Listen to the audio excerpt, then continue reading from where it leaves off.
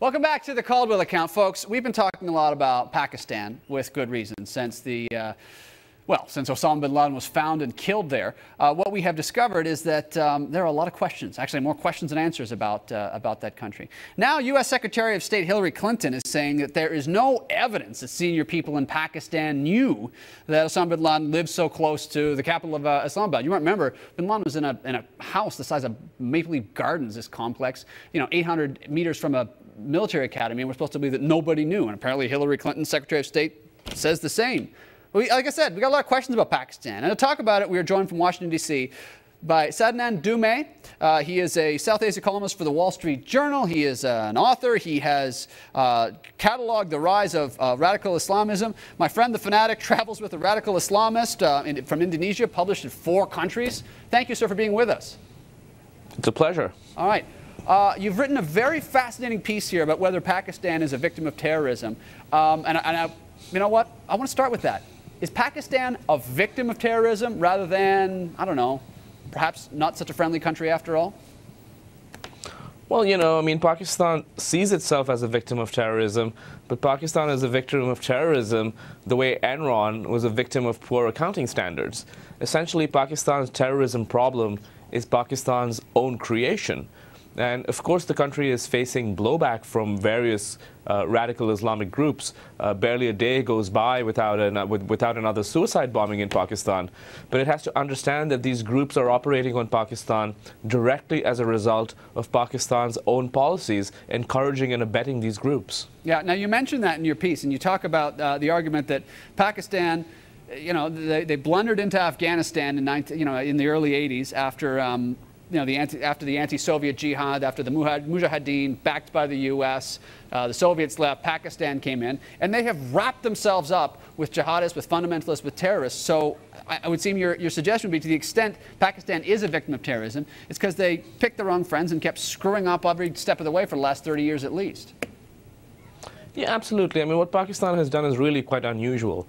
It had decided to use Islamist militants to attack Americans and NATO forces in Afghanistan and to attack Indians, the most famous example being the Mumbai attacks.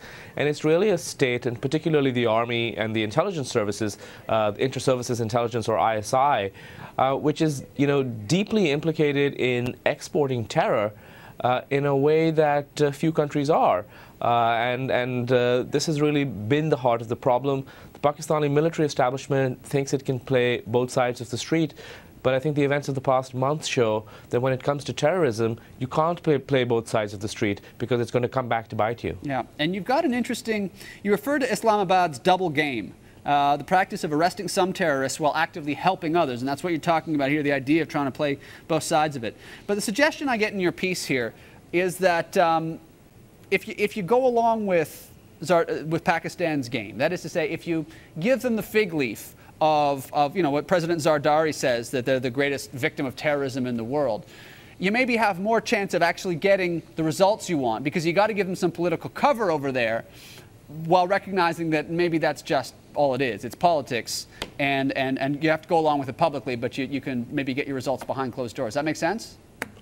That makes perfect sense. The thing is that, you have to distinguish between what would be emotionally satisfying. What would be emotionally satisfying for many people, including in Washington and I imagine in Canada, would be to point out that Pakistan has really been a source of tremendous troubles across the world, whether it's the AQ Khan network or giving refuge to Osama bin Laden and so on.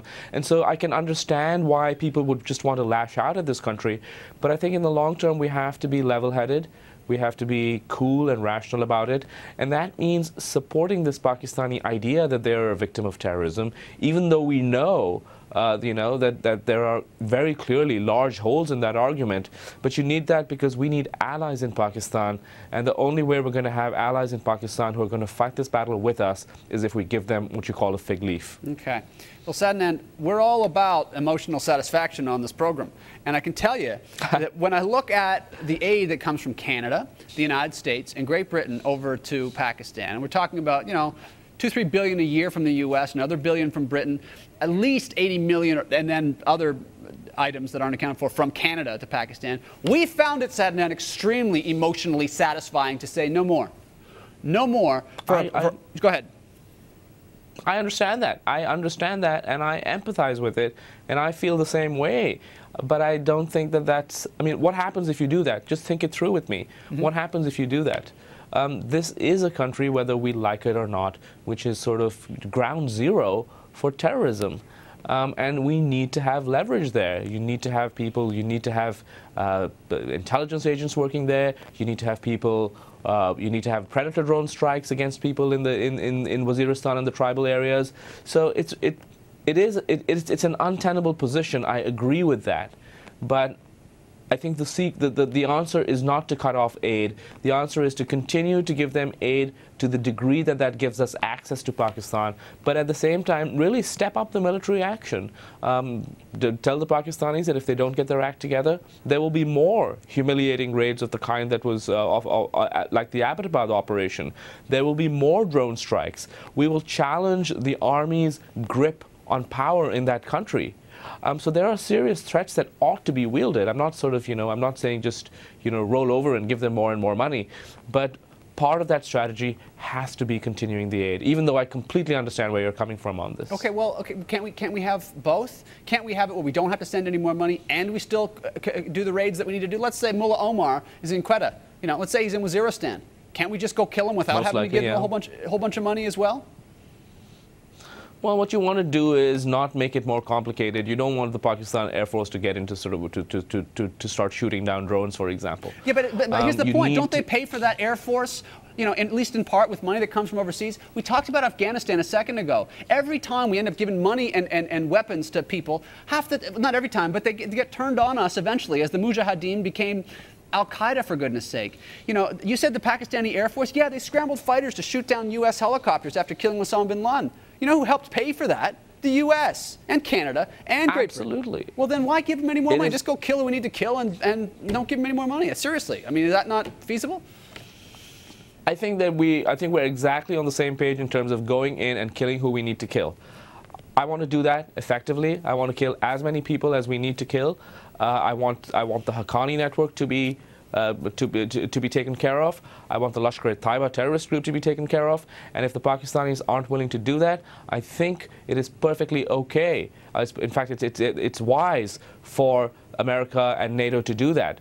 But in order to do that effectively, the simple question we have to ask ourselves is it easier to do that while giving them aid, or is it easier to do that while cutting off the taps? If we were to just say no more money, no more diplomatic relations, and we're just going to start bombing Pakistan, would that solve the problem, is my question. And I think it wouldn't.